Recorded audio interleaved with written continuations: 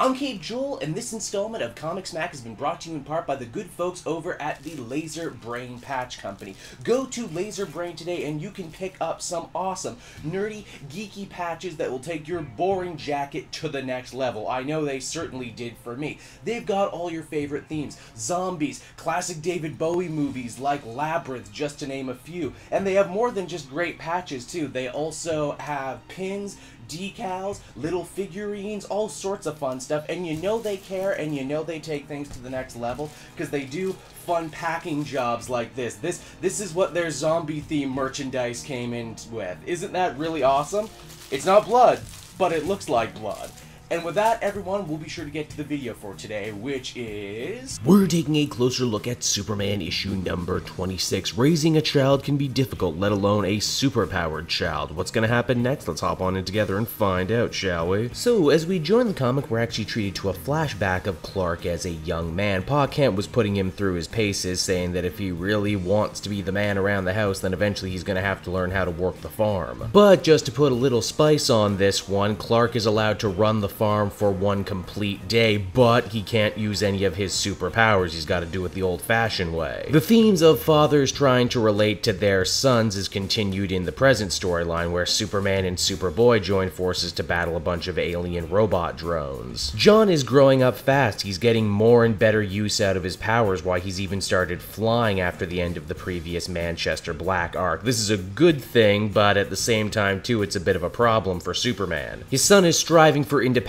doing his own thing, which means he's also not listening to Superman when he should, and he's causing a lot of needless collateral damage. Clark opens up about these feelings to Lois, saying he doesn't want his son to slip through his fingers, especially given the whole post-mind control thing Manchester Black did to him. Lois, intelligent lady that she is, surmises that what Clark and John are going through right now is probably not so different from what Pa Kent and Superman went through when he was a boy, and as such says that maybe Clark should do the same thing with his son that his father did with him all those years ago. Let him take the reins, let him make his own mistakes, and see what happens. Jonathan is totally gung-ho about getting to be Superman for a day. But little by little, his own inexperience and own recklessness begins to shine through, like how he saves a mother and child from a burning building, but doesn't check to make sure he couldn't bring the whole building down. Superman also won't stop being a complete and total helicopter dad during this whole thing, never too far from his son to try and criticize everything he's doing. Things take quite a nasty turn when the father and son duo end up coming face to face with two supervillains, Dreadnought and Siphon. Once again, Superboy thinks he has this one in the bag and charges the two baddies, not knowing that one of their special abilities is able to interfere with their superpowers for just a moment. And hey, if a short brush with death doesn't make you take your head out of your ass, nothing will. It's at that point Superman and Superboy decide that they are stronger together, working as a team, and Superman also concedes that he needs to let his son live a little, make his own mistakes, and eventually become